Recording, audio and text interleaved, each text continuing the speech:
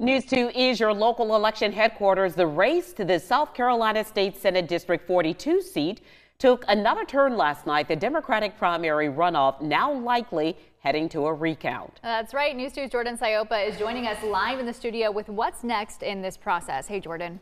Hey, Aaron. Hey, Carolyn. Based on the unofficial results from last night, the Democratic candidates for South Carolina Senate District 42 remain neck and neck. Now, State Representative Dion Tedder does have a narrow 11-vote lead over State Representative Wendell Gillard, but 10 provisional ballots still need to be reviewed. The Charleston County Board of Elections says they're anticipating a recount.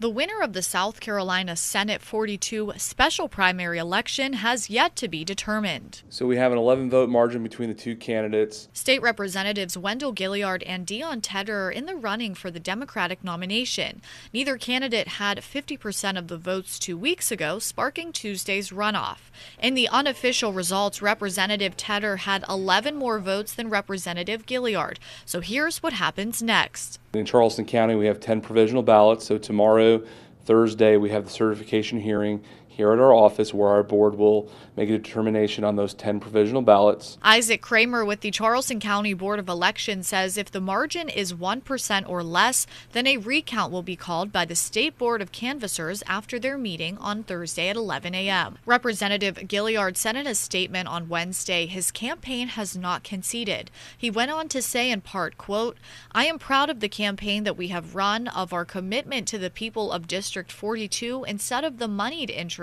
in Columbia, of our message of economic justice and the right of all people to have not just a seat at the table, but an equal say on the decisions made at the table." In the initial election on September 5th, Representative Gillard gained 47% and Representative Tedder followed with 39%. It's just amazing the gap that we were able to come back from. A lot of people doubted us. I was the underdog from the beginning. And so I think it just speaks a testament to the people in District 42 that they're ready for change. Now, the winner of the primary will face Republican Rosa Kay in the November 7th general election. We will have Representative Gilliard's full statement on our website, counton2.com. Reporting live in the studio, I'm Jordan Sayopa, Count on 2.